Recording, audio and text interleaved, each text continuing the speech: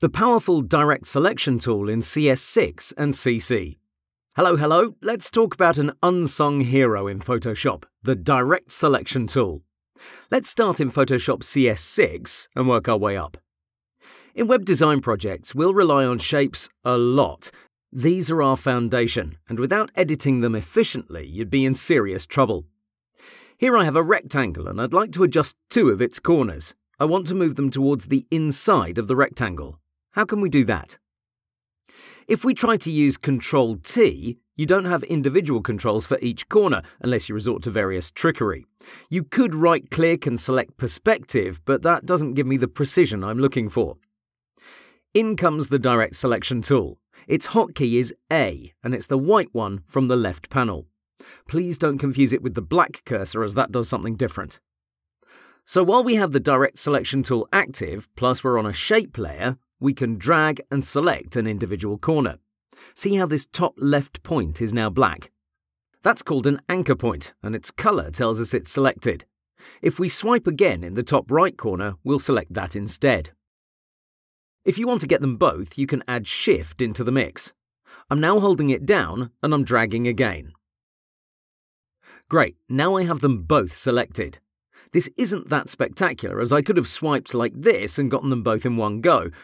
But if your points are in various places, Shift will get you out of a jam. You'll also notice the rectangle has a dark stroke of sorts. That tells us we have it selected, and it's called a path. If you don't see it, you have to use Ctrl-H. So this is the direct selection tool, and this allows us to modify any anchor point of any shape. I'll get the top left one again, and now with the Move tool active, I'll use my arrow keys to nudge it to the right. I could also move it with my mouse directly, and if I hold the Shift key, I'll move it in a straight line. Through this tool, you can adjust shapes as much as you want, but again, shapes, not raster layers, not smart objects, not text layers. You'll have to practice to get used to it. For example, if you click outside it, you'll see you'll deselect those anchor points, or if you use the black arrow by mistake, the Path Selection tool, you'll see it'll show you all points and you won't be able to select them individually unless you move to the Direct Selection tool. So let's recap. The Direct Selection tool is fantastic for modifying shape layers. You can select individual anchor points and move them freely. With it, you can achieve many new shapes, and this is not limited to rectangles. You can use it on custom shapes as well. As you can see, it works like a charm. We'll talk more about it when we talk about the Pen tool. The Direct Selection tool is a necessity in Photoshop CS6 due to a major inconvenience. Rounded rectangles are highly used in web design for many things, especially buttons. As you recall, you can adjust its corner radius from the options bar. Let's go with 10 pixels. Okay, the roundness is correct, but I want this shape much bigger. Let's resize it with Ctrl-T. Notice the difference. The corner radius of 10 pixels we previously set is out the door. This creates a whole load of trouble because it limits the use of the transform command. Without Ctrl-T, our speed will be seriously affected. Imagine having random corner radiuses throughout your project. That's going to make you look like a newbie in both the client's and developer's eyes. That's where the powerful Direct Selection tool comes into play.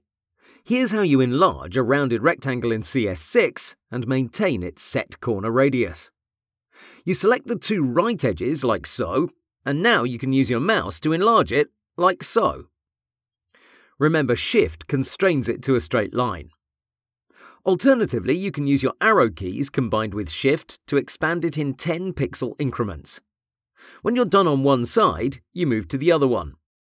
Is this ideal? No, not really, but it's the best you can do in CS6, and this is why the Direct Selection tool is critical in your workflow. There is another option I use occasionally.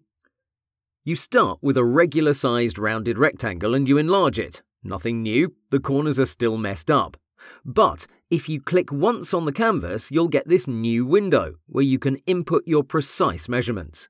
The important thing is this. If you have another shape layer selected and you click on the canvas to create a new one, you'll automatically get its measurements here. So now if I click OK, I'll have the size I obtained with Ctrl-T, but a 10 pixel corner radius. And that's the Direct Selection tool in CS6. In Photoshop CC, it's a whole different story. Let's repeat the process there. Give it a second to load. OK, so a rounded rectangle with a 10-pixel radius.